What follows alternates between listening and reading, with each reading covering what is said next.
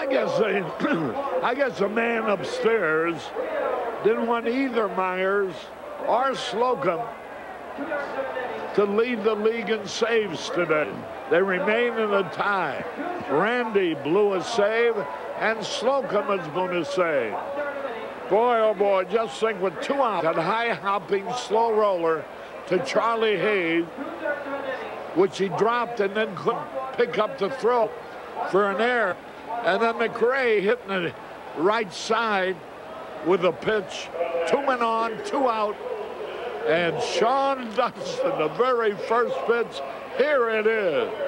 Knee high. There it goes. And the Cubs have turned victory into the defeat into victory.